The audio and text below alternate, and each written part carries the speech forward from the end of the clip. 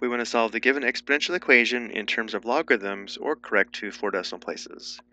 So our exponential equation is 10 raised to the power of x minus 10 equals 6. We want to begin by isolating the exponential part, meaning we want to isolate 10 raised to the power of x. So for the first step, we'll add 10 to both sides of the equation.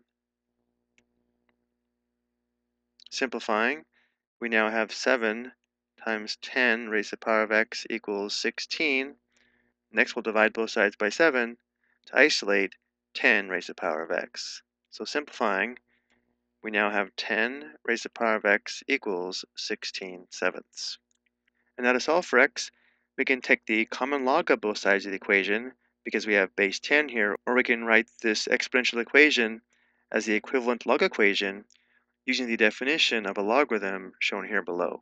For this example, let's use the definition of a logarithm to solve for x. Looking at our notes for a moment, this exponential equation and this log equation are equivalent, where b is the base, a is the exponent, and n is the number. So let's write the equivalent log equation. We know we'll have a logarithm, and because we have an equation, we'll have an equal sign. And now we'll identify the three parts of the equation. We'll notice how the base is 10. Log base 10 is called common log, and so for the next step, we can leave the base off, because if there is no base given, we know it's common log, or log base 10.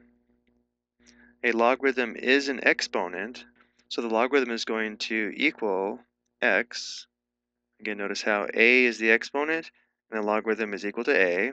And then finally, because the exponential is equal to the number 16/7, we have log base 10 of 16/7 equals x. So notice how by writing the equivalent log equation, we now have an equation that is solved for x, and therefore our exact solution is x equals common log of 16/7.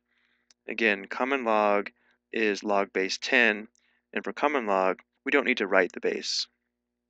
So this would be the exact solution for x.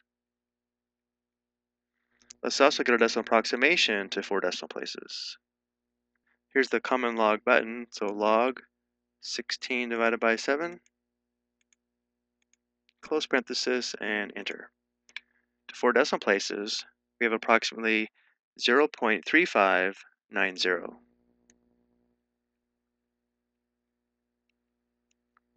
Before we go, let's verify that our solution is correct by making the substitution for x in the equation. So on the left side of the equation, we would have 7, and then times 10 raised to the power of common log 16/7,